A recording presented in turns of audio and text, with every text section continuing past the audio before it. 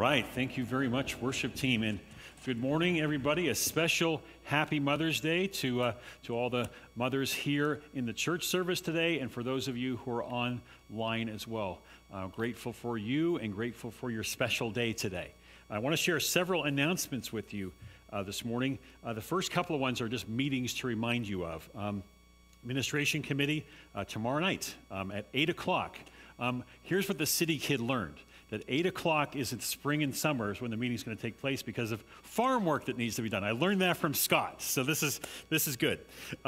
Also, we have a couple of circle meetings. A circle meeting coming up on Tuesday. The Women's Association is meeting. Vision Team is meeting on Tuesday as well. We also have on Thursday the Worship Committee and a reminder for all staff. We have an all-staff meeting with food taking place at 5 o'clock on Thursday as well. Also a reminder, too, next Saturday of the Youth Spaghetti Dinner. Details on the insert that's inside your bulletin as well. So please note that, too. Please also note the details about the Memorial Day celebration coming up. Yes, we're well into May now, so this is perfect to do that too. And also a reminder, and please read all the details about this, about the Just One presentation coming up on from 12 until 1 on May the 22nd. This is a part of a Vision Ministries of Lawrence County, and it's an outreach to educate people on the dangers of fentanyl and fentanyl-laced drugs in our community. So please note that as well. Are there any other announcements for the good of the body today? Yes, there we go. Whereabouts? Oh, there we go. Steve, yes. Thank you, sir. Thanks for getting my attention. I just want to make a quick reminder to guys, next Saturday, I know it's a busy time of year, but we do have Bible study next Saturday morning. And I'm not sure, Harry and I are probably going to cook something. It might even be outside. So last month we had 18 guys there. So it's a wonderful group. So if you want, please join us next Saturday morning for men's Bible study. And they are good cooks, too. I will testify to that, absolutely. Well, let us begin our worship this morning by standing for the call to worship that is found in your bulletin and also on the screens. We adapt this morning from Psalm 121, and it really provides the theme for today. Let's say this together. I lift up my eyes to the hills. Where does my hope come from? My help comes from the Lord, the maker of heaven and earth. You watch over me, Lord, and you do not slumber. He who watches over Israel neither slumbers nor sleeps. You have been and will always be, Lord God, my hope for today and forevermore. Praise to you, Lord. Let us worship God.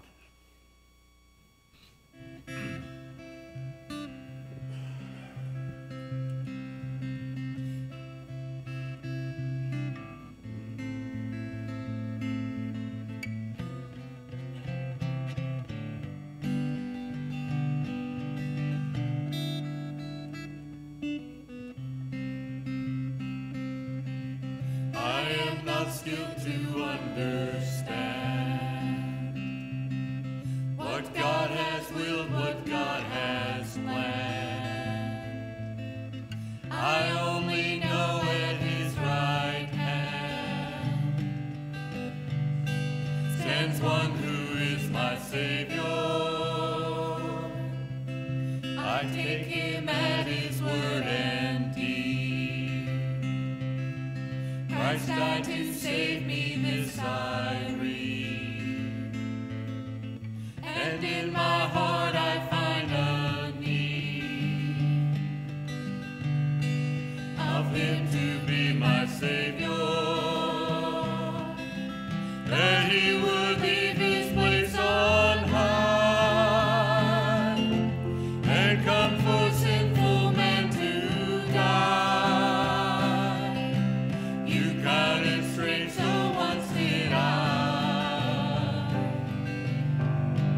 Before I knew my Savior loves, my Savior lives, my Savior's always there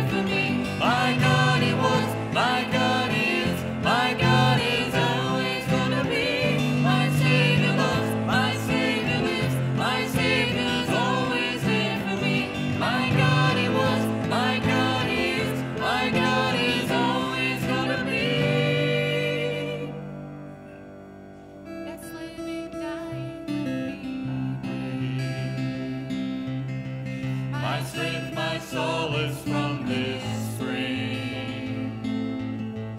And he who lives to be my king once died to be my Savior, that he would leave his place on high and come for sinful men to die. You counted strange, so once did I, before I knew my Savior. My Savior loves, my Savior lives, my Savior's always there for me. My God he was, my God he is, my God is always gonna be. My Savior loves, my Savior lives, my Savior's always there for me. My God he was, my God he is, my God is always gonna be.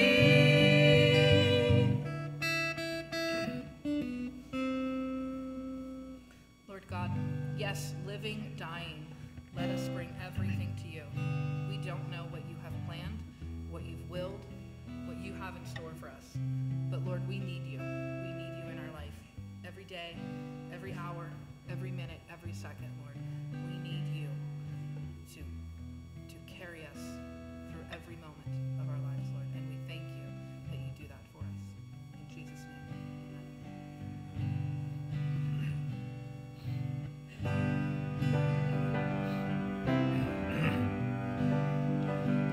Lord, I come, I confess, bowing here, I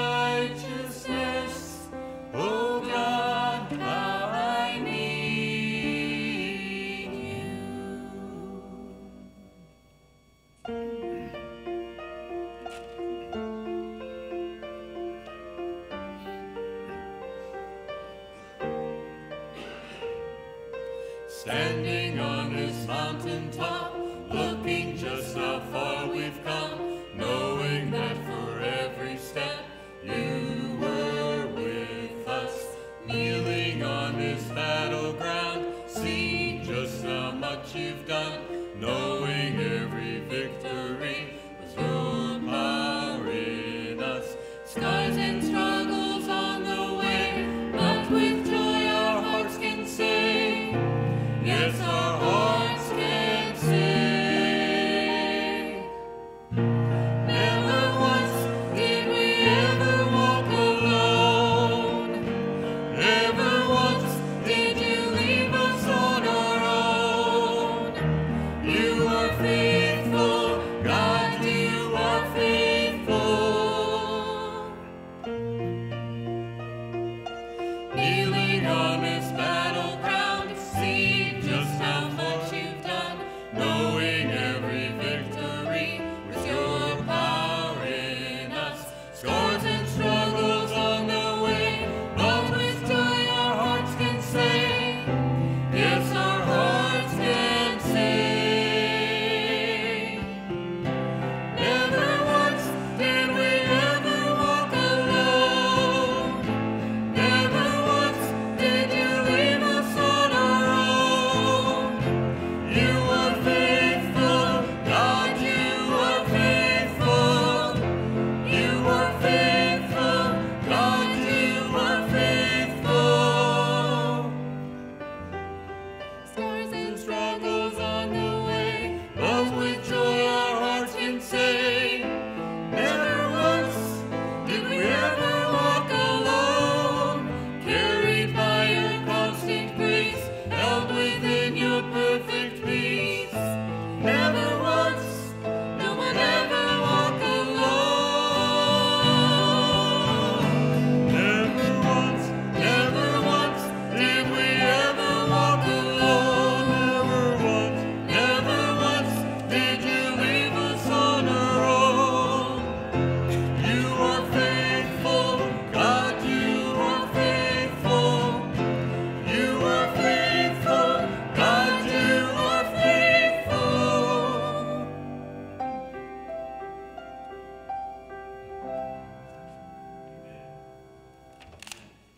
That'll preach. That'll preach. Please be seated. As we come to our Lord in a time of prayer today, let us pray. That really says it all, Lord God. Really says it all, that you never leave us alone. We'll learn about more in the message today, that you are faithful to us in all the circumstances of our lives. And so for that, Lord, and for many other reasons, we come, first of all, to praise you today. Lord, we praise you for your love, which we really sang about this morning, through Jesus. Lord, the power, Lord, to be with us, Lord, to gather us, as it says in the scripture, as a mother hen gathers her chicks. Lord God, we praise you for your Father's power, and also, Lord, for the mother's love that you demonstrate as well. We praise you for your providence, Lord, keeping this world turning as we see the buds pop into leaves this May. We, Lord, have evidence of that all around us. As Josh McDowell once wrote in the book, evidence that demands a verdict. And Lord, we praise you today on this Mother's Day for mothers, Lord, for their love and for the influence they have, for the confidence, Lord, that they are capable of providing in each and every one of us. And we give you thanks today, Lord, for your mercy. You did not leave us wallowing in sin, or as we're going to talk about today, did not leave us wallowing in hopelessness either, but have intervened in our lives, especially coming down to earth, Jesus, to save us, and continuing to do so through the power of your Holy Spirit and through people you inspire to come alongside of us and to help us. We thank you, Lord, for your word, which truly is, as it says in Psalm 119, a lamp unto our feet and a light unto our path. And so, Lord, now we reflect upon this past week or these past couple of weeks. We want to spend just a couple of moments now in silence, lifting personal thanksgivings to you.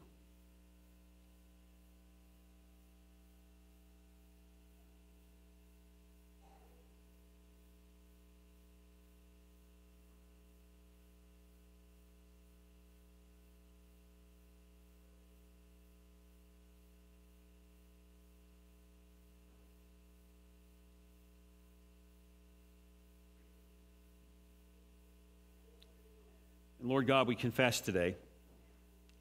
We confess, Lord, from this past week too, knowing we can come directly to you. We don't have to go through some priest. Lord, we can come right to you and confess to you, Lord, actions taken that were not of you, words said that were not of you, thoughts that we had that led us into sin. And so here now, Lord, our personal and private confessions lifted up to you.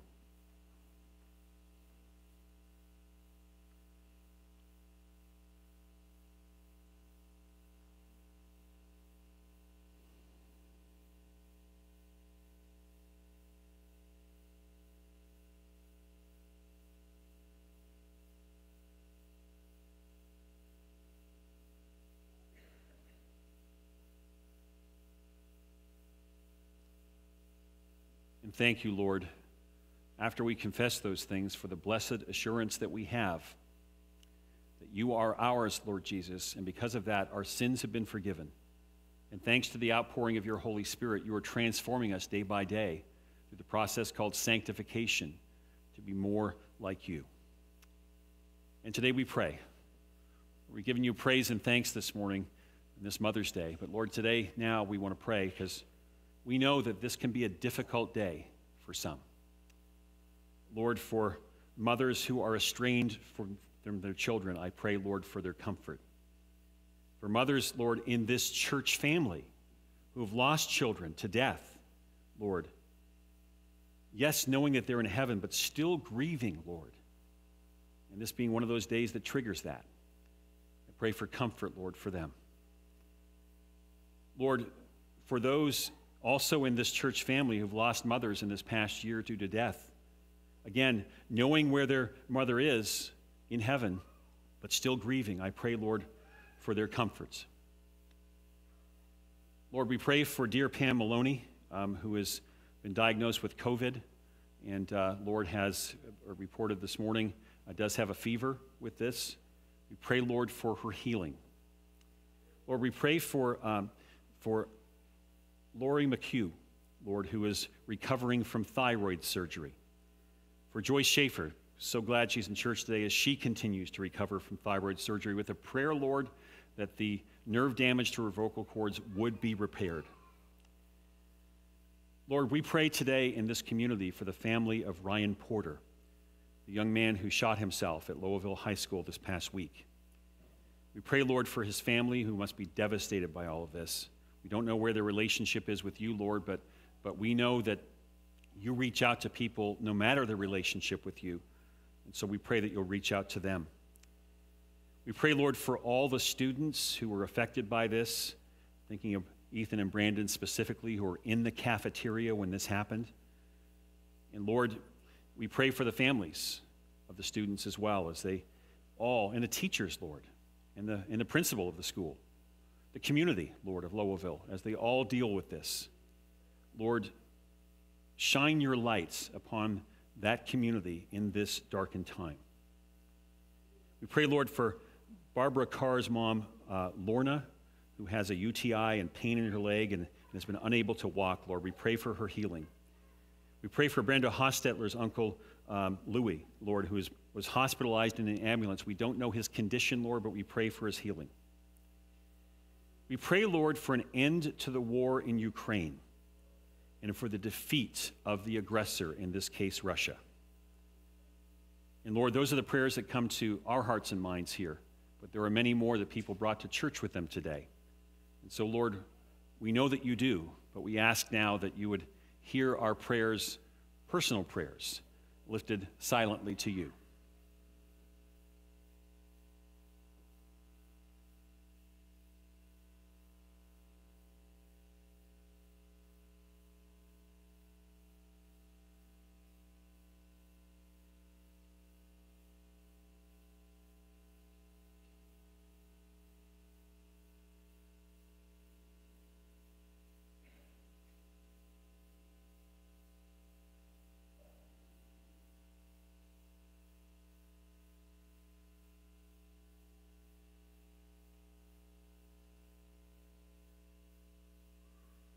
Thank you, Lord, for hearing each and every one of those prayers.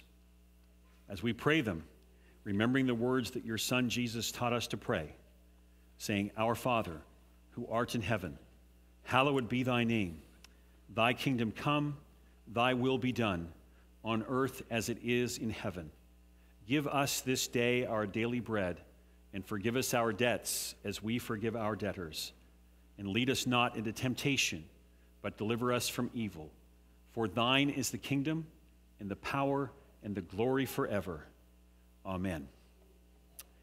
Well, it was in the dark days of World War II that Prime Minister Winston Churchill of Great Britain gave a speech to the Harrow School, located, I guess, somewhere near the London area. This was the time before the U.S. had entered the war. It was 1941, but before December 7th, 1941. So at this time, Great Britain was standing alone against the Nazis.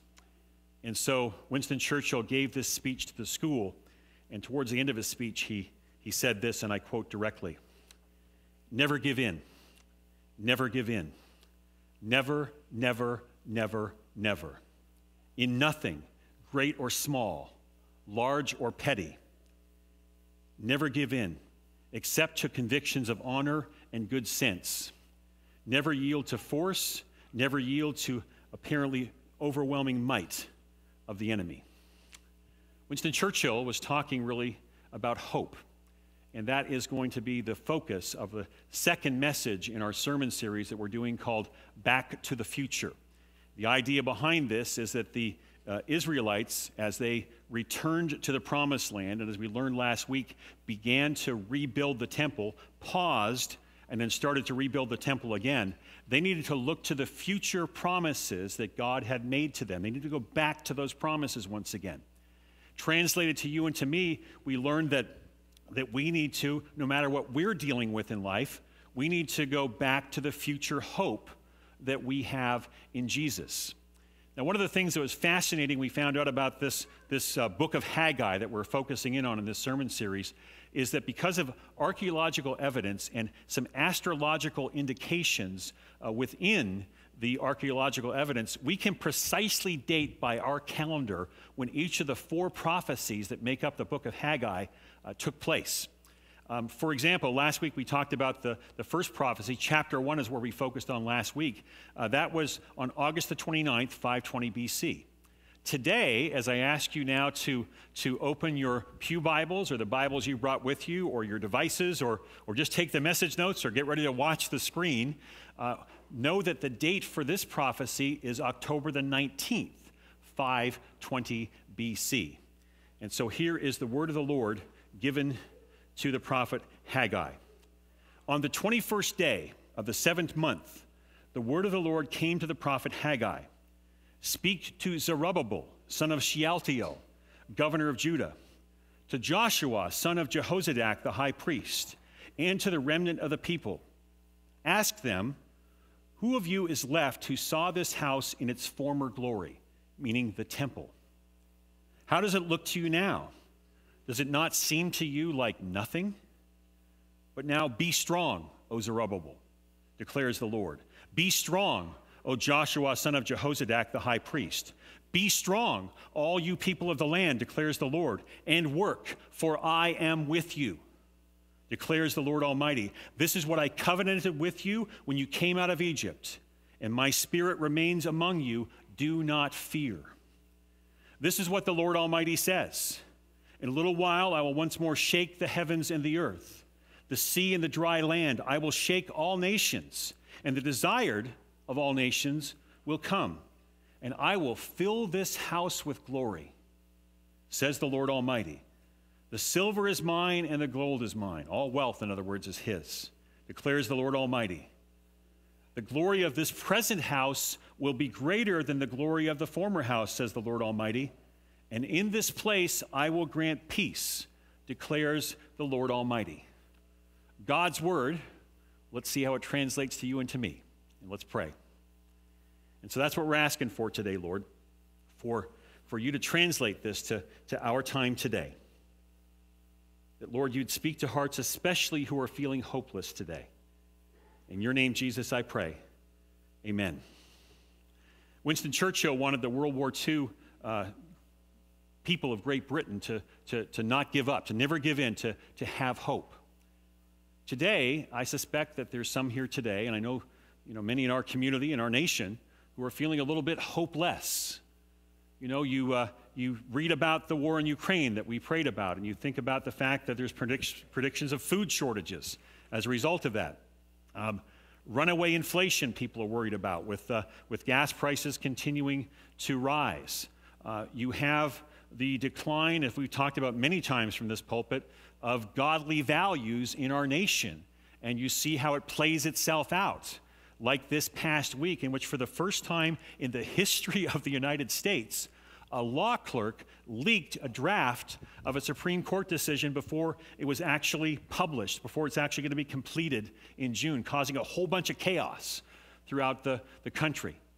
And then close to home, you see the tragedy that took place in Lowellville High School, sitting in the epic luncheon with the Harrises and listening to Ethan and Brandon share what no child should ever have to, no teen should ever have to witness and experience. And it can give people this sense of hopelessness. But this message is about hope, because that's the message that God gave to the Israelites when they were feeling hopeless. And so today, we want you to take a look at 4 approaches contained in Haggai chapter 2, verses 1 through 9. 4 approaches to have, no matter what, hope for the future. The first approach for your message notes is this: to know the factors that can cause you to lose hope, because there are several. Really, there is several factors that caused Israel to lose hope, but it's all contained in this one verse describing the state of what Israel is thinking about. It's verse 3. As God says to them through Haggai, "Who of you is left who saw this house in its former glory? How does it look to you now? Does it not seem like nothing?" There were Israelites who still were alive at this particular point who remembered the former temple before the exile to Babylon, the glorious former temple that they had. And they've seen the foundations being laid for this new temple, and they can see already it's not going to be anything like the first temple that they had. As a matter of fact, it caused an extreme emotional response amongst the Israelites. It's recorded for us actually in Ezra chapter 3, dated around the same time frame. It says, "But many of the older priests and Levites and family heads who had seen the former temple wept aloud when they saw the foundation of this temple being laid." And so from that, we actually see a number of factors that cause them to lose hope and can cause you and I to lose hope. When you reflect too much on past glories, for your notes, when you reflect too much on past glories is one of the ways you can lose hope. Israel saw that this new temple was going to be nothing like the old one, and so they were losing some hope. And it's interesting because I said the first prophecy we looked at last week was August the 29th. They've only been rebuilding the temple, started rebuilding again for a month and a half, and already they're losing hope. It reminded me actually of when my brother was little, my brother Larry, who's now 60 years old, and I can't believe it. But when he was younger, 10, 11, 12, 13, he was one heck of a hockey player. I mean, my goodness gracious. I remember him taking a puck behind his net and going through the entire opposing team, skating through them all, kind of like Connor McDavid, and scoring a goal. There were many of us who thought he was NHL bound. But over time, the skills of the other kids his age increased, and his did not continue to increase. So they kind of caught up to him. Now, in his adult years, my brother could have lost a lot of hope because of the fact that his glorious future of being an NHL player was kind of snuffed out. Thankfully, that's not the case with him. He's very happy to be a grandpa to many children today, and I love to see the smile on his face when he's around those kids. It's really great. But one of those things that can cause you to lose hope is when you reflect upon past glories. Part of the challenge we have in life always is this constant need to look back instead of moving forward in our lives. But from this as well, from this same verse 3, we also get another factor here, which is when you experience a triggering event. Now, that's one of the words you hear bandied around a lot today, a triggering event. But it's interesting that the Bible scholars actually saw this too when they looked at verse 3.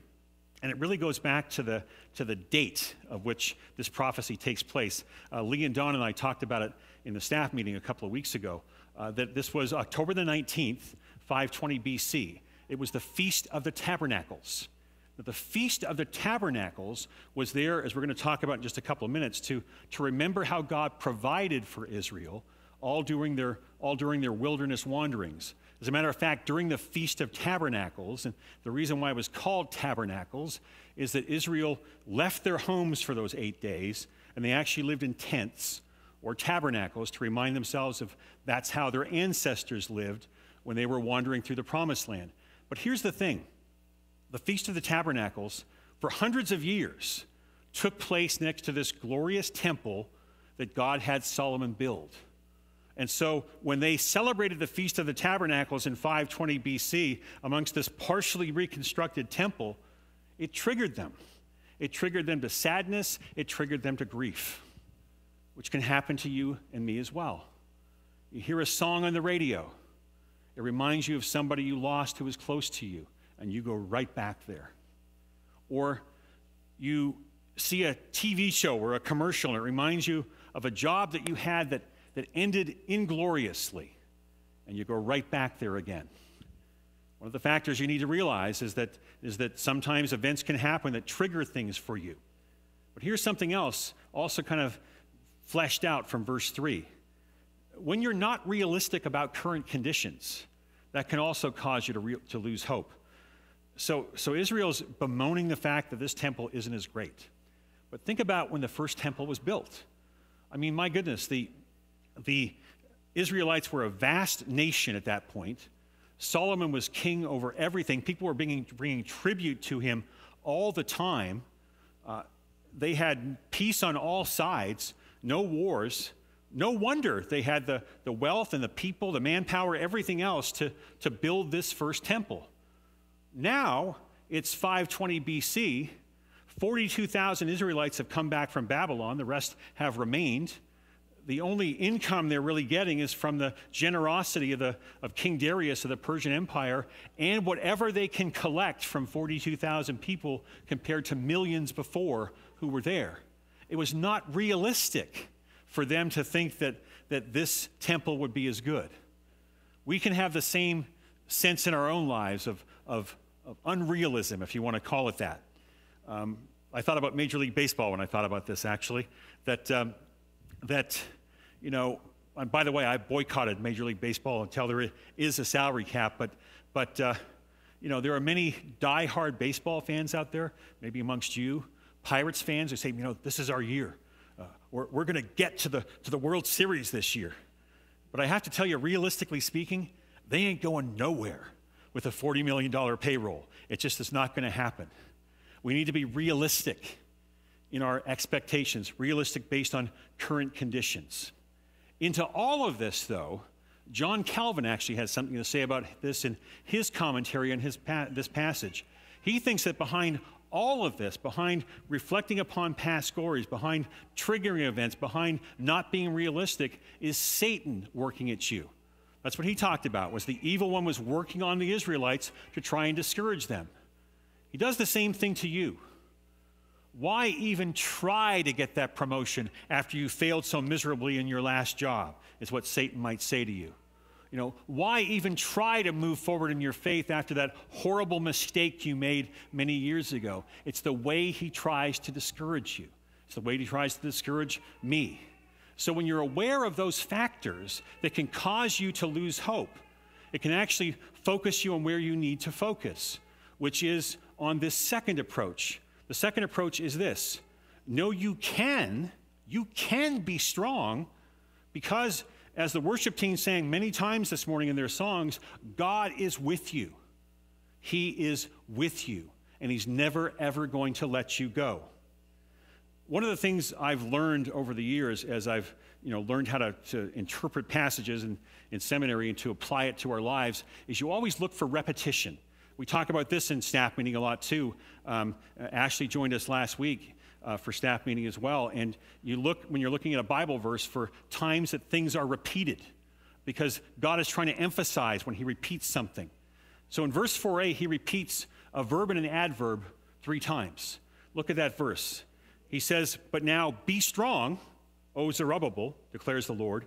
Be strong, O Joshua, son of Jehozadak, the high priest. Be strong, all you people of the land, declares the Lord, and work." Would you say, okay, that's fine. He's telling them they can be strong. But that's Israel in 520 BC. It does not apply to me. Well, what you have to also do is you have to look at the number of times God says the same thing throughout biblical history. And he does, over and over and over again. For example, Joshua chapter 1, when Joshua is getting ready to cross into the promised land, it says this, "Be strong and courageous," God says to him. "You will lead these people to inherit the land I swore to their forefathers to give them." Or King Asa of Israel, when enemies were bearing down on him. 2 Chronicles chapter 15, "But as for you, be strong and do not give up, for your work will be rewarded." Daniel, the prophet Daniel, during the exile, the time when Israel was in Babylon, God speaks to him in Daniel chapter 10 and says, "Do not be afraid, O man highly esteemed." He said, "Peace, be strong now, be strong." And then finally, Ephesians chapter 6, in which Paul is speaking now to Gentiles, to you and to me. He says this to the Ephesian church. He says, "Be strong in the Lord and in his mighty power." So how can we be when you face the circumstances of life? How can we be strong? Because, as Haggai is inspired to say in verse 4b, "For I am with you, declares the Lord Almighty." And he says this throughout biblical history as well. He said it to Moses. He said it to Joshua. Jesus said it before he ascended into heaven. Matthew chapter 28, "Surely I am with you always to the very end of the age," he says. Always to the very end of the age. God is with you, and God is going to complete the plan that he has to play out in this world. He's going to complete it for the Israelites. He's going to complete it for you and me. He's going to complete it for the world. He's going to complete it for the nations. He's going to complete it for this region, for this county, for these 2 states, Ohio and Pennsylvania, and in your life as well. He's going to complete that plan. The plan was launched back in the time of Abraham, but really came into prominence during the Exodus from Egypt, when it says here in verse 5, God reminds through Haggai of them, "This is what I covenanted with you when you came out of Egypt." Part of that plan was Israel was going to be this glorious shining light. And from that glorious shining light, Gentiles, you and me, were going to come to seek God and find God and know God and become part of the kingdom of God. That's what's meant here in verse 7b when it says, "The desired of all nations will come." It's pointing forward to that time when Jesus walks the earth, to that time when the apostles in the book of Acts reach out to Gentiles like you and to me and bring them to faith. It points forward to our time when we build relationships with people who don't know Jesus, when we share our faith, and when they come to faith in Jesus. It points forward to all of that. The idea of God being with you is one that Jonathan Rumi, the actor, learned. Jonathan Rumi, a few years ago, was actually kind of out of work, had a few jobs here and there, a few acting jobs here and there, but really was struggling financially to the point where he had no money in his bank account and $20 in his pocket. And he didn't know what he was going to do. As I read in the story recounting his testimony, he's a Christian, Jonathan Rumi is, he said that up until that point, he'd always kind of lived by the adage that God helps those who help themselves. But he was at the end of his rope. And so he got down on his knees and he simply prayed, "I surrender, I surrender, I surrender." And then he went out with his $20 to get himself a sandwich. And when he came back, he checked his mailbox, and inside the mailbox were 4 checks from acting jobs he had done that kept him going.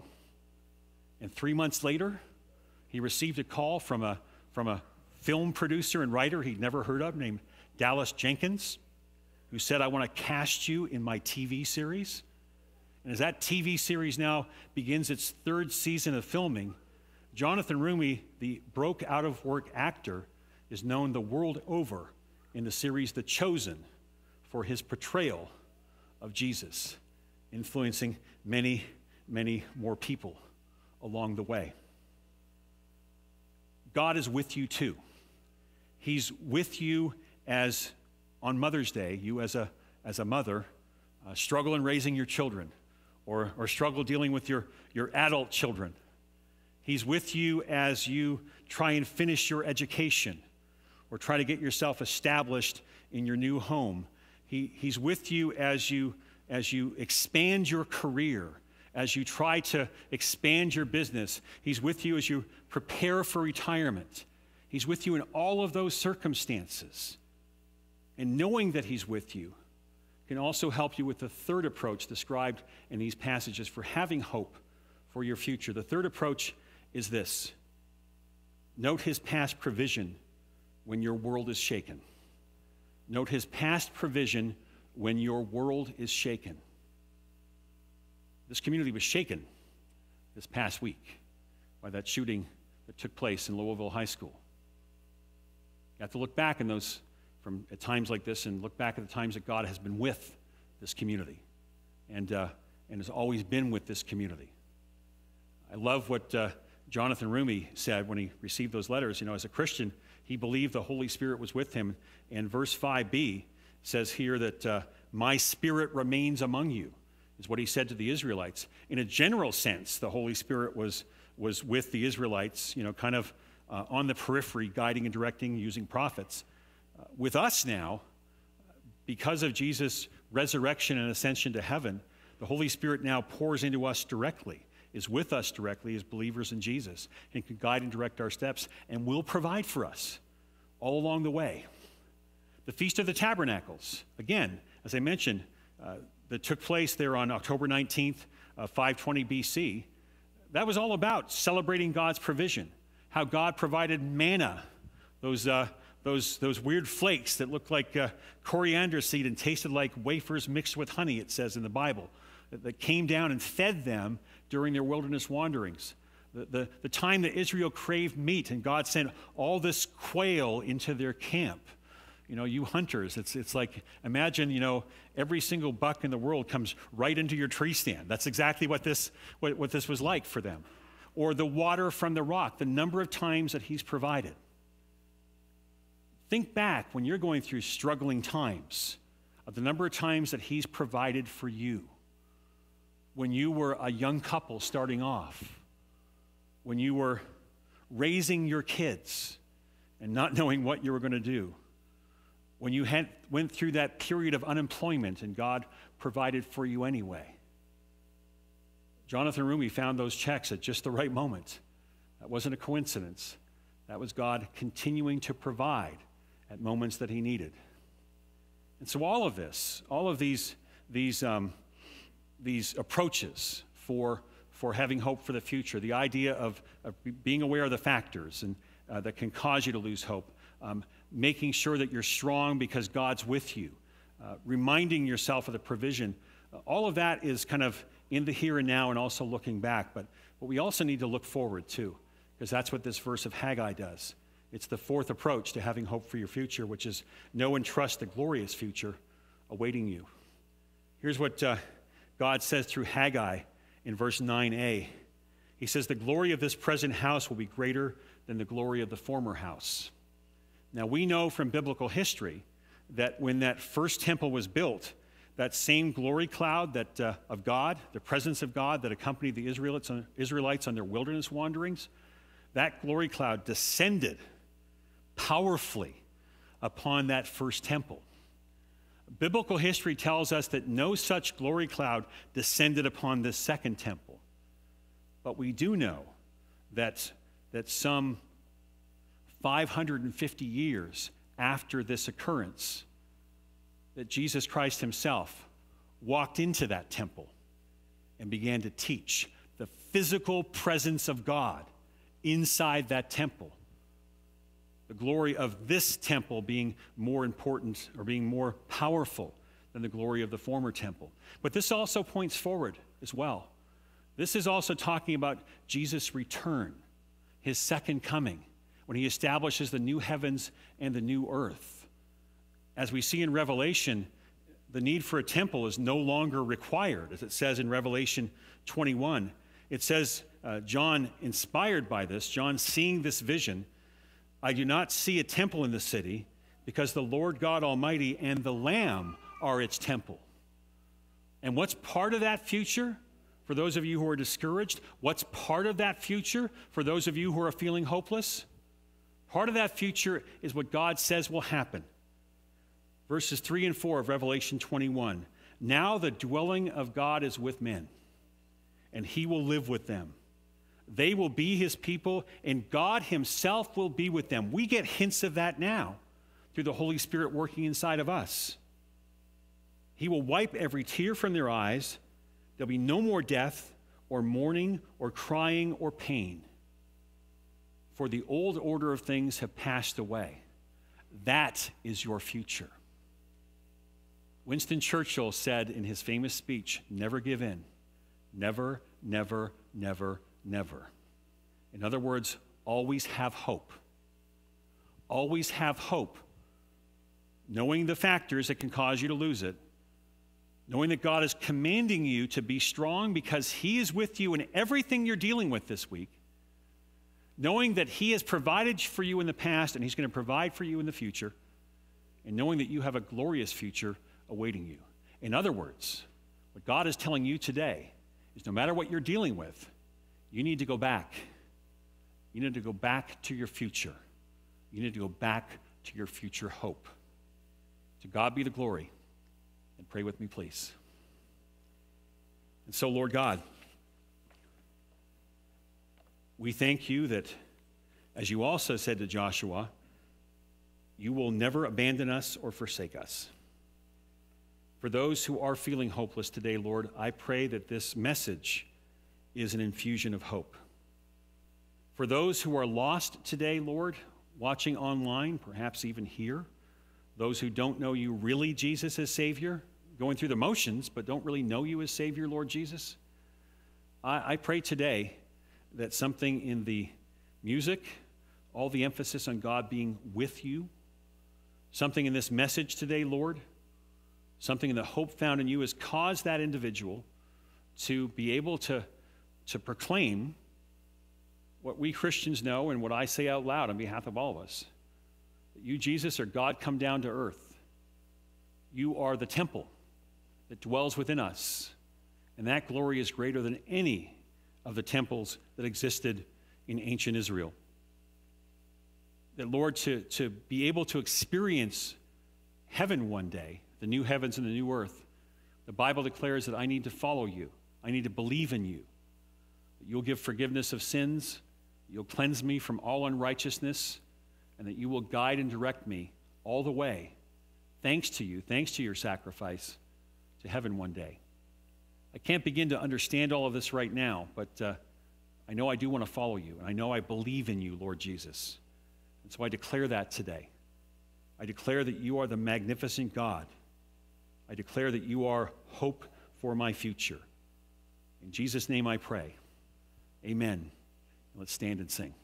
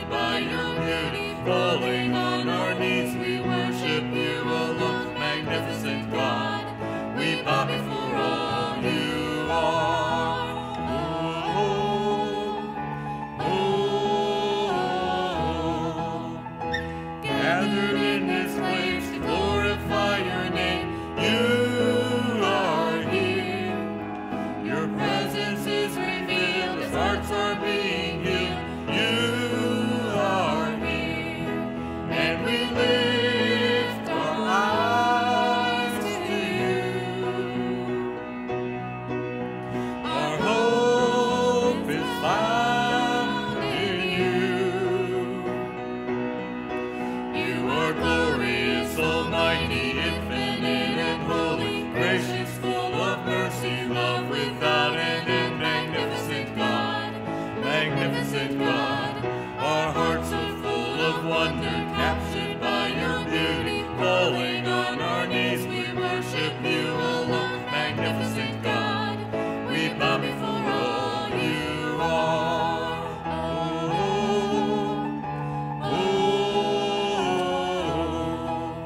And we belong to you, oh God.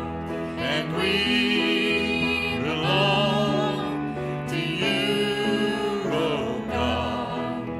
And we belong to you, oh God.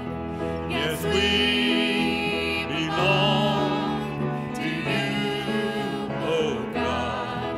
You are glorious, almighty, infinite and holy, gracious, full of mercy, love without end, and magnificent God, magnificent God. Our hearts are full of wonder, captured by your beauty. Falling on our knees, we worship you alone. Magnificent God, we bow before all you are. Magnificent God, we bow before all you are.